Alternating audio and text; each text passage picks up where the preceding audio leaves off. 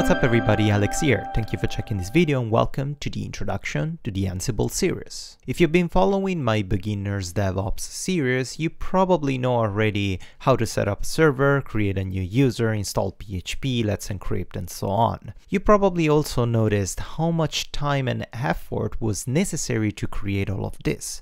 If we summarize all the actions I did in those videos and count the time spent installing libraries and packages, we can safely say that in order to set up a regular LAMP server with basic security options and SSL certificate, 2 to 3 hours were necessary. Now imagine if you have to do it every day for work, and imagine if you have to set up 10 servers all at once and they have to be ready in 1 hour because your boss needs them.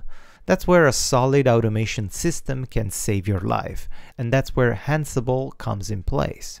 In this mini-series, we're going to explore how Ansible works and how we can quickly set it up to automate the most boring and repetitive tasks in IT. Specifically, we're going to see how to automate the installation of standard software like PHP or Git, automate the installation of WordPress or Laravel with their respective command line tools, all the way to something more complex like automate the generation of an SSL certificate and remotely manage multiple servers at once with one single command.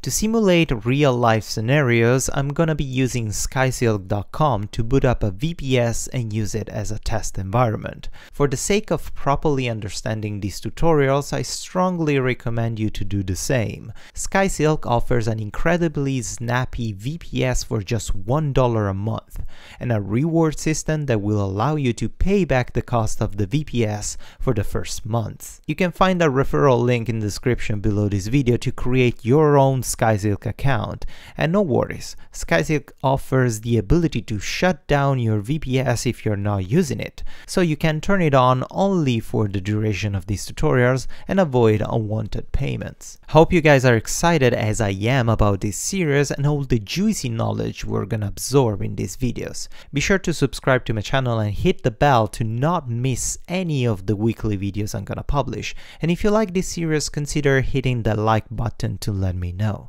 I'm gonna try to be thorough and detailed as possible while teaching you Ansible, but of course, if you're interested in a specific topic or you want me to cover a particular automation aspect of Ansible, let me know by leaving a comment below and I'll be sure to make a video about it. Thank you all for watching, and I'll talk to you in the next one.